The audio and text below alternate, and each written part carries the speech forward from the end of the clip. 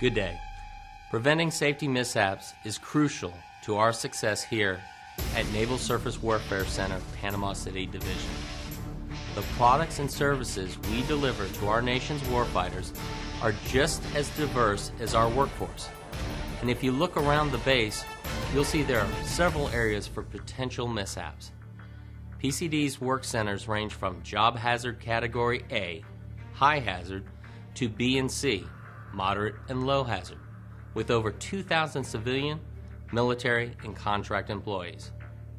I would like to talk to you about safety hazards that may occur in the workplace and what you need to know to prevent mishaps from ever happening. At Naval Surface Warfare Center, Panama City Division, we believe every service member and civilian counts. Safety is one of 3 tenets, not because safety is a condition of employment, but because it's key to our success. It is every employee's responsibility to follow safety procedures and to maintain and support a safe working environment. From aviation safety and forklift driving to slips, trips, and falls, or texting while driving, employees who work here at PCD are exposed to many types of safety hazards. However, it's the due diligence that will keep each and every one of our employees safe. As the commanding officer of the Warfare Center here in Panama City, I charge each of you, military and civilian, with taking safety seriously. Naval Surface Warfare Center, Panama City has achieved the mishap reduction goals set by the Secretary of Defense and maintains annual mishap rates below like industries in the private sector as reported by the Bureau of Labor Statistics. As of October 1st, 2013, there were 17 recordable injuries during calendar year 2013 and 2 OSHA reportable injuries for that time frame here at Panama City. While that number is lower than the national rate, 1 injury is too many.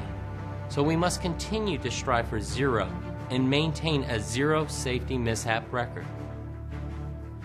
To ensure each new Warfare Center Panama City Division employee understands the importance of safety measures at the command, Panama City Division employees, civil service, contract, and military, are all required to complete an initial occupational safety and health indoctrination class at new employee orientation. New supervisors, test safety observers, and test directors are required to take supervisor safety training within 180 days of assignment. Safety training is also facilitated through the Navy's Enterprise Safety Applications Management System, or ESAMS.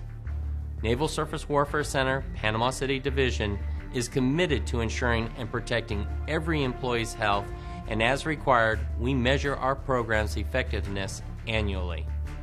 We evaluate key work programs and processes with exposure to hazardous materials, hazardous noise levels, and ergonomic hazards to help determine ways to either maintain or improve employee safety in their workplaces.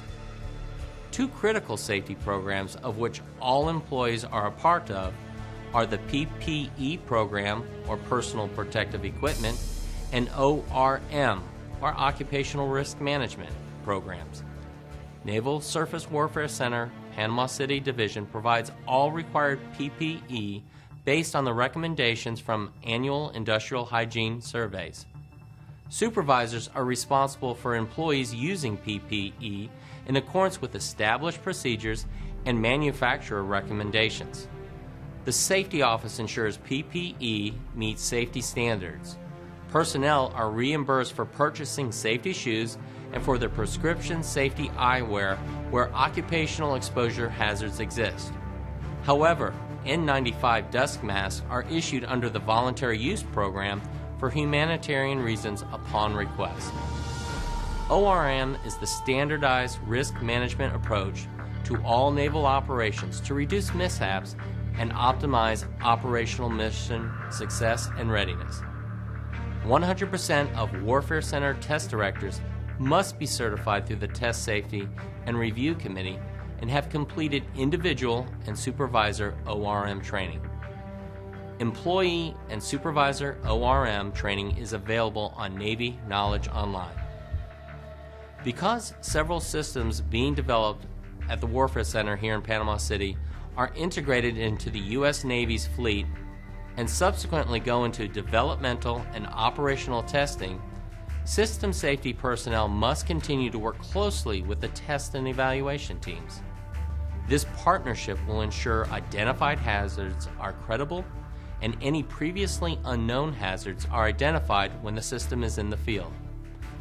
ORM assessments have played a key role in the approvals of many past year test events at Naval Surface Warfare Center, Panama City Division, and they must be included in future tests and certifications to ensure the products and services we deliver to our customers are safe. So what can employees do to avoid safety hazards? You can ensure you are trained to perform assigned tasks safely. Keep your workspace well organized and clean. Use your PPE when required for the job. Know the safety rules and policies that apply to you. Report any and all unsafe conditions to your supervisor or the safety office. Failure to do any one of these things could lead to one of us being injured, damage to equipment, or both. To remain a leader in the littoral warfare and coastal defense, we should all work, live, and play safely because every service member and civilian counts. So remember, think safety first. Thank you.